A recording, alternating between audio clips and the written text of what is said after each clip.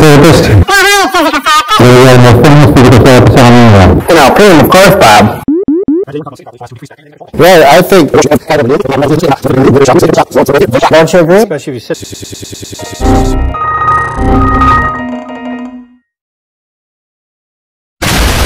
For a living, Brad. So, you don't learn nothing in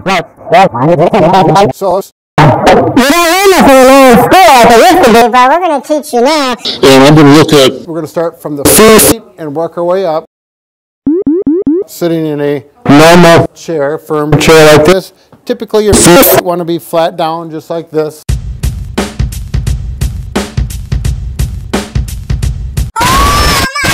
It's not out here, but we're going to take the weight off. The weight approximately need to be bending the knees. And then here's the core right here. Big Mac Whopper, Big Mac Whopper, hamburger cheeseburger, Big Mac Whopper, hamburger cheeseburger. Brad. Bob's going to help out. Can I show one thing though, Brad? Sure, On height. Can you stand up real quick? Yep. Down. Sure. You know, when you're taller like me, actually, I always want to make sure that. Actually, I always want to make sure that I have a chair that's maybe a little bit higher because if and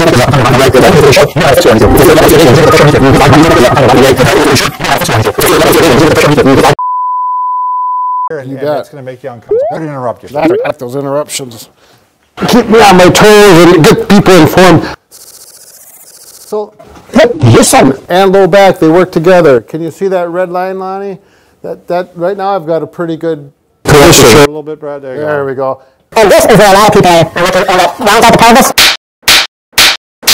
And the low back is really what I'm talking about, causing problems. So make sure you're up like this. And look what it does to my shoulders. Yeah, look what the pelvis did. Right. Yeah. So one thing you can do is you can take a lumbar support. You can use a Greetings, Quandale Dingle here. in there, and boy, and that really feels nice, and it reminds you. Quandale Dingle. And helps you get into that. Quandale Dingle. Exactly. And a lot of times this is, you know, it depends on. Quandale Dingle.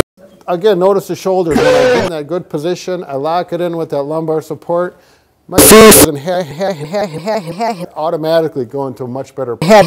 Okay. Now, if you're sitting working at a computer workstation, what we oftentimes are, Bob, why don't you show? We're just going to use a little model. Let's say this is the screen. Okay, Bob, I don't want to look at that. Oh my God! Shoulders back, and look at my position. Over the top of the head, as opposed to forward position, putting a lot of stress back. There you go.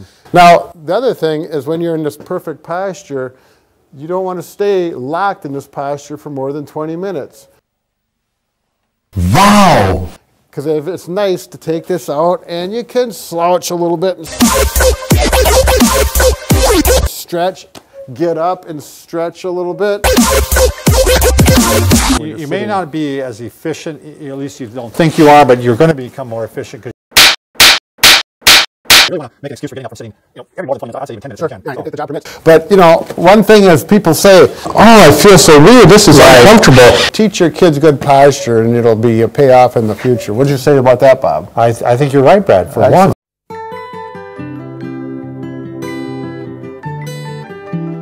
Greetings, Quandale Dingle